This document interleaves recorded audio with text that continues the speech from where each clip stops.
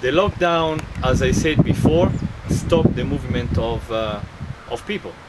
So we saw a drastic decrease of the number of cases coming in.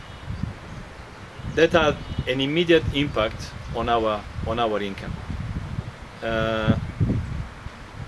And it has thrown CoRSU back in a context of financial crisis, whereby we had to review our budgets, we had to review our plans, and these reviews are ongoing. It's something that we do almost daily, because we want to survive. We don't want CoRSU to stop working. And this nightmare of the financial crisis, I think it will be with us for a while.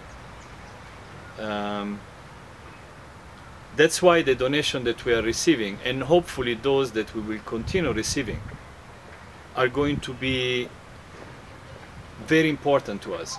So I checked the page, and wow, we have almost reached $40,000. That's beautiful. It's incredible. That money will be utilized mostly to contribute towards the salary of June. That money is that important right now. It's that important, and it's important for me that you understand it, because your donations, small or big, no matter, but they're actually helping us literally to continue working. And we still need support, in fact.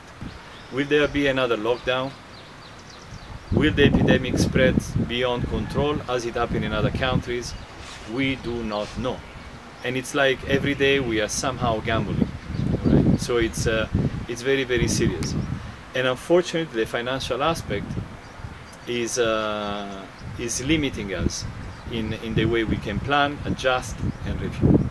So thank you again for donating, and thank you once again for donating more.